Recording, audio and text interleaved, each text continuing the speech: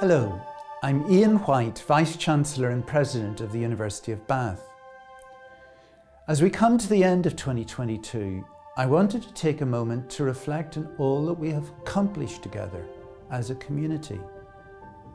We all know that the last 12 months have not been easy, and the ongoing challenges arising from the COVID-19 pandemic, the real and ongoing financial pressures, and the wars and conflicts across the globe have affected many in our community. But they have also brought out the best of us in many ways.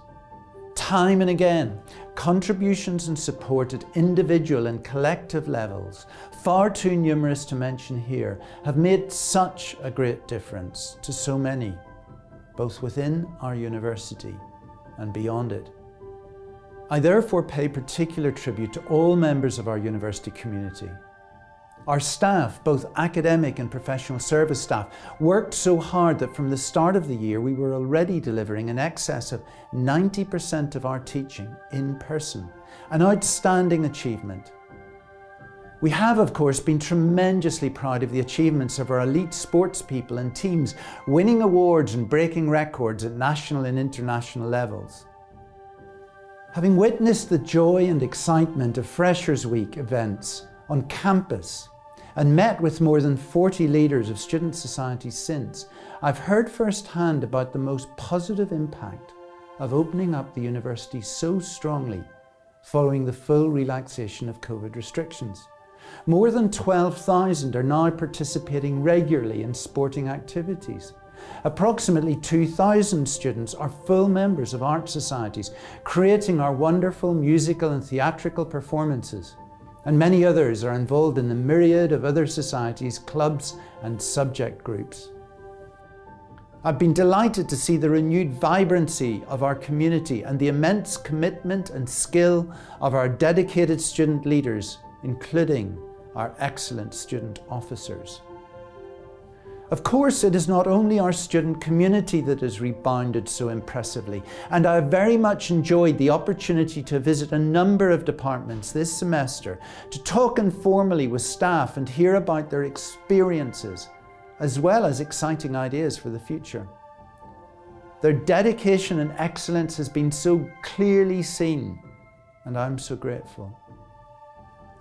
It is heartening to see how our achievements have been externally recognised, perhaps most notably by the Times and Sunday Times Award of University of the Year 2023, a major accolade which has drawn much attention to Bath both nationally and internationally.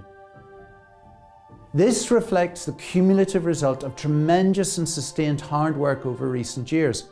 Work which is now bearing fruit, as shown by many achievements across education, student experience, research, innovation, and elsewhere in recent years, in line with our strategy. Thank you so much for all you have contributed over this period. Earlier this month, I had the honour of attending our winter graduation ceremonies. It's always a great pleasure to see our students graduate and to witness the very special atmosphere of celebration that marks the culmination of their tremendous efforts. Our students leave Bath not only with a valuable degree, but also as well-rounded individuals with the skills, experience and values to help them make real difference in the world around them. The ability to solve problems, resilience, ambition, empathy and compassion.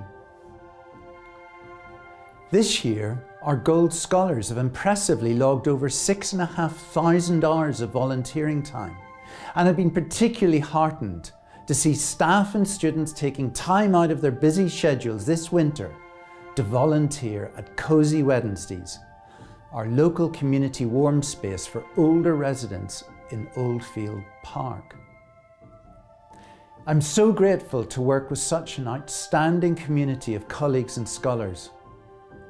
As we look forward to the festive season, I encourage each and every one of you to take some time to rest and recharge.